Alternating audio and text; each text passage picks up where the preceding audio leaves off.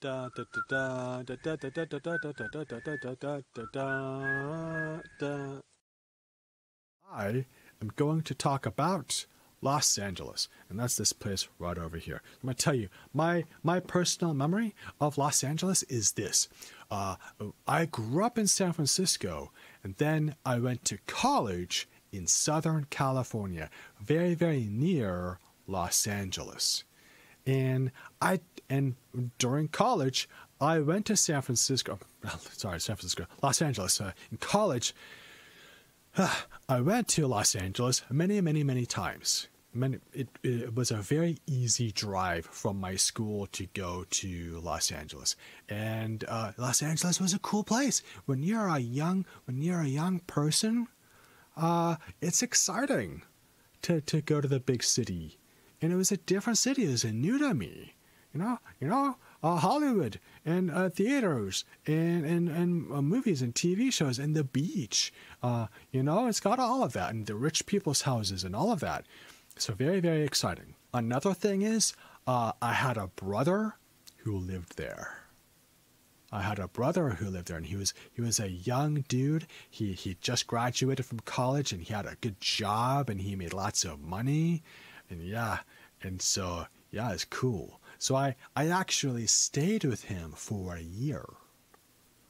I lived with him for a year, and it's kind of cool. And this was a really long time ago. And in that time, it was just in the very beginning of when something weird happened in Los Angeles. Fashion was a big deal. Fashion changed all the time, and sometimes it got really weird. Also, people would dress up in costumes. And their idea is, if they were a superhero, you could get your picture taken with them, and you could give them a little money, and that way, these people who were basically homeless, but would be able to get some money. Just it was honest work. I mean, they were trying to be like a superhero or a comic book hero or a Hollywood celebrity, and then people could go, hey, it's kind of cool. I'm getting my picture taken next to Batman or Spider-Man, and eventually, it became a really common thing to do. So if you go to LA today, you'll see a lot of people in costumes trying to make some money. That is my memory. Oh man, I would go surfing. I went surfing a lot. I would go driving into the mountains. I went to the mountains many times. It's really interesting. The mountains go right up to the city, and then the city is right next to the sea. Let's do a little trivia about San Francisco. My brain is stuck on San Francisco. I don't know why. By 1923, nearly 25% of all of the world's oil came from Los Angeles. That is true. Right in the middle of Los Angeles, there are oil factories. Everybody's heard of Beverly Hills and Rodeo Drive. Yeah.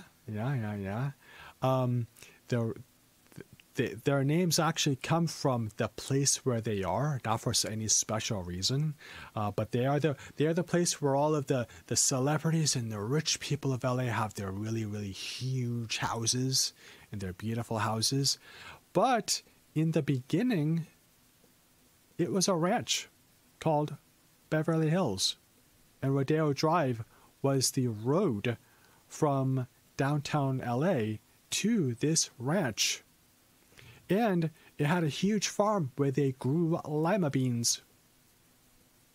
Yeah, that's right. But actually, it went pretty quickly from lima beans to mansions, pretty fast.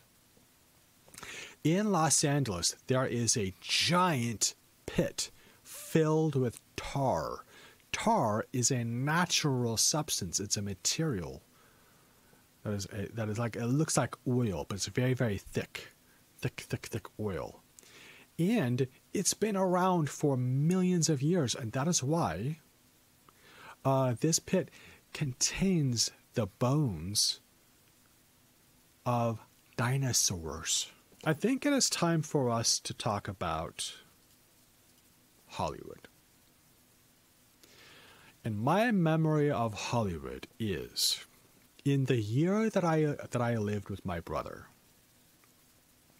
I had all of these weird part-time jobs. I also went to summer school. I went to school part-time. But I also dated girls.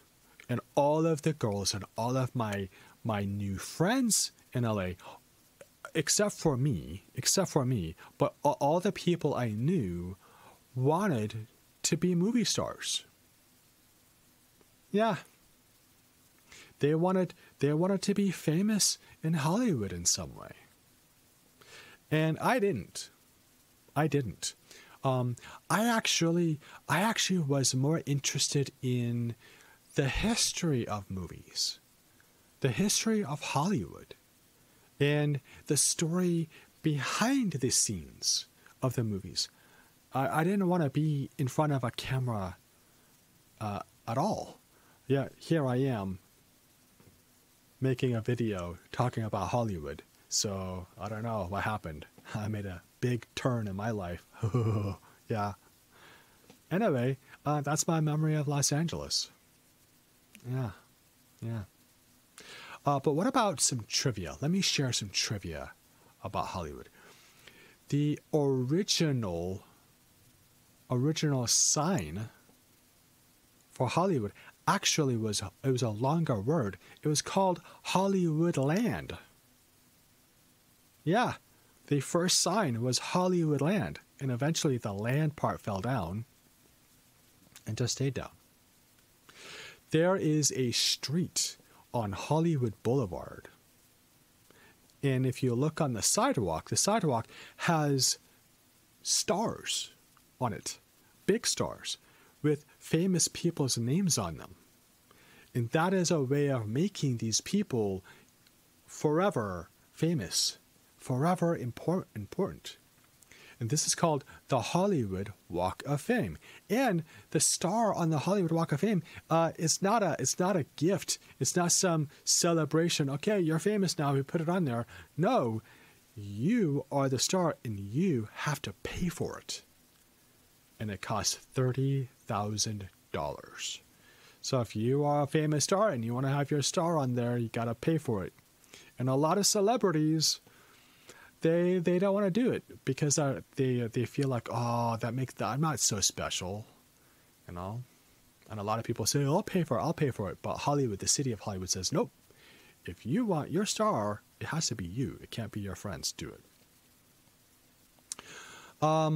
Frank Sinatra, old Blue Eyes. Frank Sinatra, he has 3 Hollywood stars on the Hollywood Walk of Fame. He has one for movies, one for music, and one for television. The world famous record label, the headquarters for the record label, Columbia Records, maybe the #1 biggest music company in the world. There's a light on the top of it that blinks off and on. And that's because in America, all tall buildings need to have a light at the top that blinks for airplanes, so people don't crash in them. This one is special, though. The light at the top of the Capitol Records building is special. It blinks in Morse code. Morse code is the signal to send messages if you can't write the message. And it blinks out in Morse code, Hollywood. And finally, the last trivia that I'm going to say is Hollywood is both a city inside of the city of Los Angeles. It is also an area. It is an area on a map of Los Angeles. It's both city and an area. It's complicated.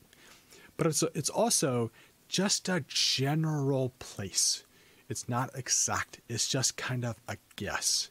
It's all three things. So a lot of TV shows and movies and YouTube channels and podcasters will say, live from Hollywood, when actually they're not. They are in a city near Hollywood, or maybe even in Los Angeles, or maybe just in Southern California. But it's kind of a common thing to just go ahead and say, it's a mental place. Hollywood is a mental place.